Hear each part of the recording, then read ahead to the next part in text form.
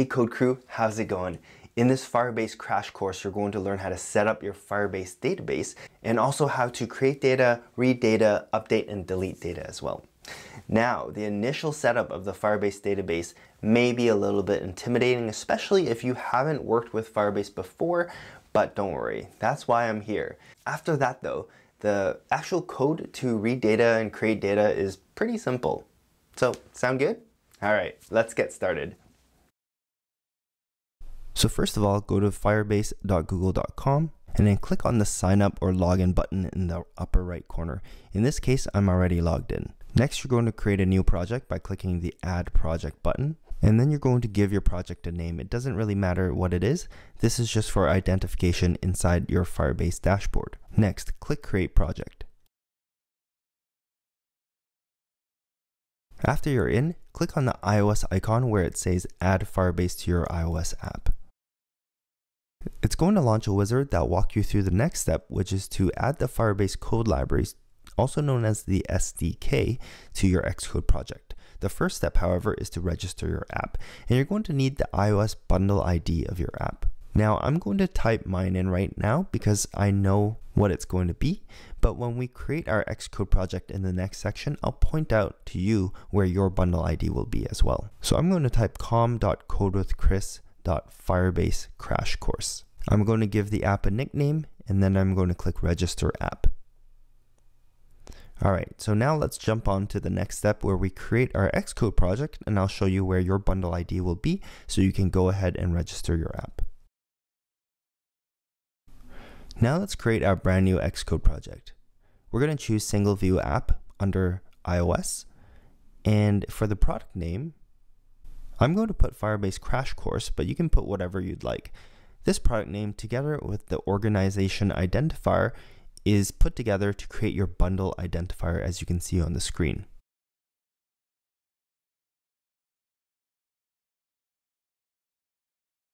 And again, you'll notice the bundle ID there in the project properties. And then you're going to go ahead and close the Xcode project. Now it's time to use Cocoapods to install the Firebase SDK. If you're new to Cocoapods, it's simply a tool that helps you easily install and manage third-party libraries for your Xcode projects. I have a detailed video about how to install Cocoapods on your computer here, so go ahead and do that first if you don't have Cocoapods installed already. So assuming that you have Cocoapods installed, the next step is to open up Terminal and navigate to your project directory. Type in pod init to set up your project to use Cocoapods. And now if you navigate to the project folder, you're going to see a pod file. This is where you specify the third-party code libraries your app will use. So open this up in your text editor and then add these following lines. Pod Firebase Core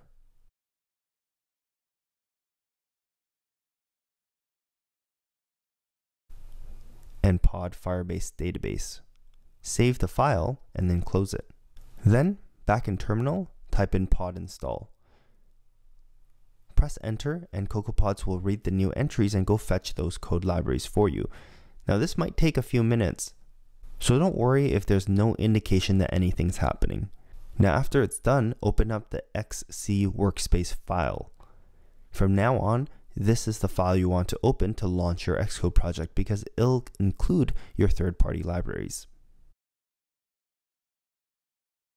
Now going back to the Firebase setup wizard, the next step is to download the Google Service info.plist. This configuration file contains all of the information that your app needs to connect to the Firebase API and to access our database. Then click and drag this Google Service info.plist file directly into the file navigator of your Xcode project. Now make sure copy items if needed is enabled, and also add to targets is checked on as well. Click finish and we're done with this step.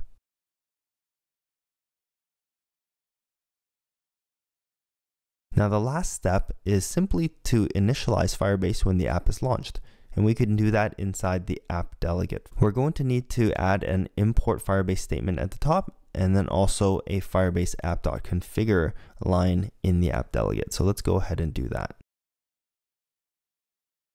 Now sometimes when you type in import Firebase, the Xcode project is going to complain that it can't find it, just press Command B to build your project so that Xcode knows that those libraries are there.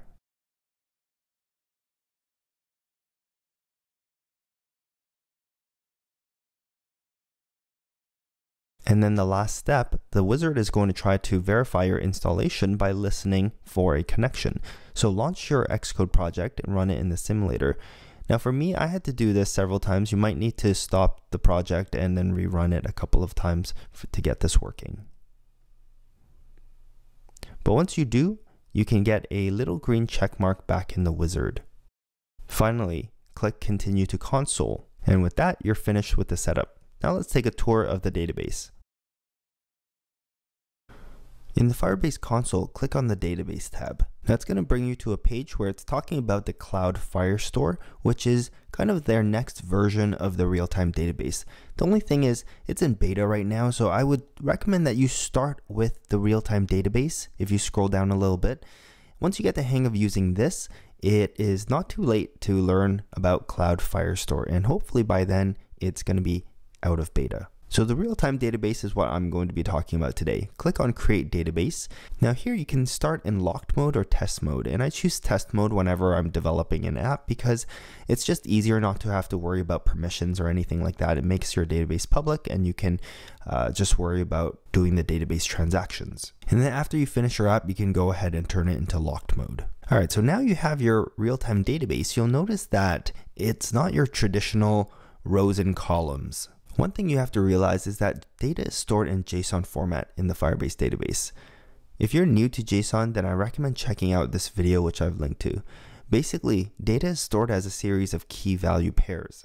A single key value pair contains a key and a value. Now this is an example of a key value pair, an employee ID with the name of an employee.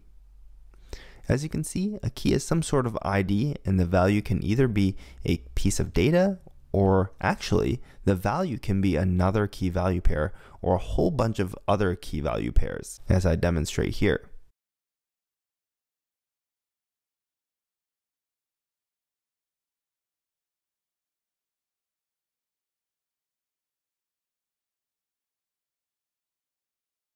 Now the employee ID is the key and the value is a whole group of key value pairs which contains information about that employee. In the end, it's like a tree of nested key value pairs. And that's a short introduction to JSON. For more information, check out the video I linked to in the description below. Now let's take a look at writing to the database. Inserting data into the database is pretty easy. First, specify that you'll be using the classes in the Firebase libraries by using an import statement at the top. Next, you're going to create a database reference.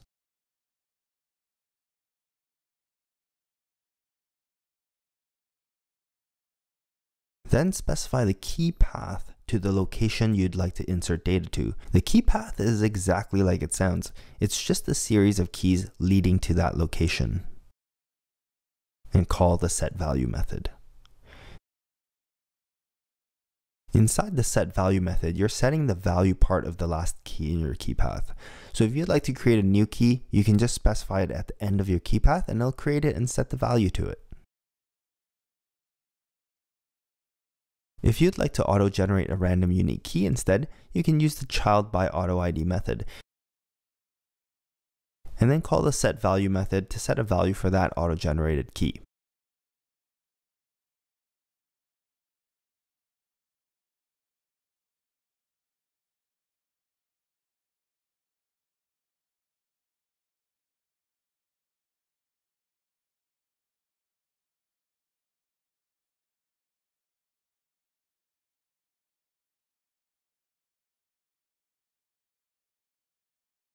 Next, let's take a look at reading data. With reading data, you can either retrieve the data once or you can specify an observer so that you get notified of data changes in real time. In this quick start tutorial, we're only going to be walking through retrieving the data once, and in a future video, we can cover observers. Okay, so once again, make sure you have the import statement at the top, create a database reference, and then specify the key path to the location you want to read from.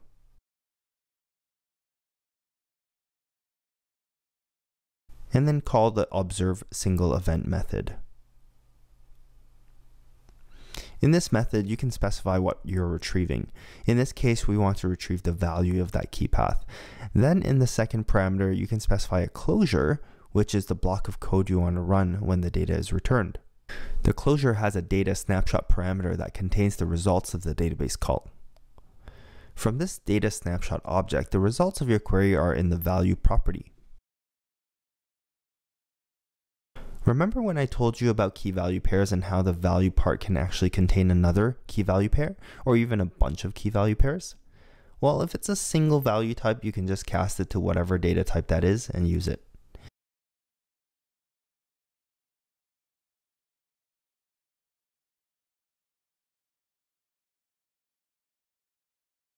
However, if it's one or more key value pairs, then you can cast it as a dictionary and then get the pieces of data you need out of the dictionary.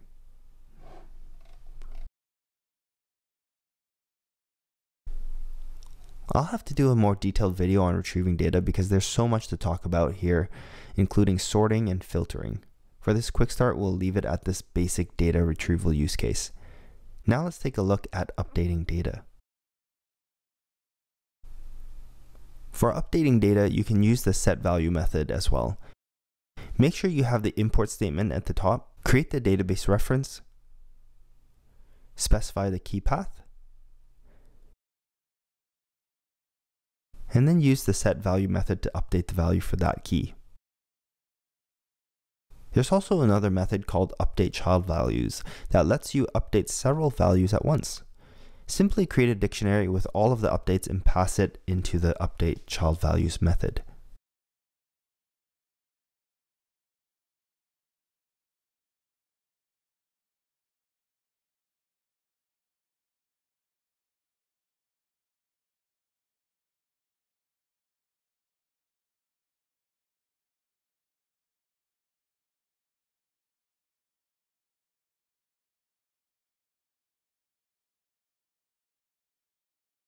For deleting data, there's a method called removeValue.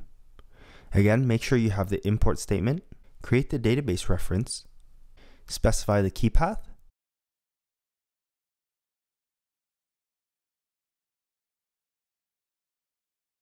and then call removeValue. It's going to delete the key as well. So there you have it. If you like this video, make sure you subscribe to my channel. Just hit that big red subscribe button below. And if you want to see more tutorials like this one, just visit my website at codewithchris.com and make sure you sign up for the newsletter where you're going to get exclusive access to videos and tutorials before they're published anywhere else. Now I want to turn it over to you guys. Does Firebase Database seem like something that you can use for your app? Let me know right now by leaving a quick comment below. Alright, thanks for watching and I'll see you guys next time. Hey, did you join my free Facebook community yet? That's where I hang out along with a ton of other people learning iOS just like yourself. I also post early access to all of my videos inside that group before I put them on YouTube. You can also get help with any questions you're having. Visit the link below, click on the join group button, and I'll approve your request right away. Alright, so I'll see you in there. Talk soon.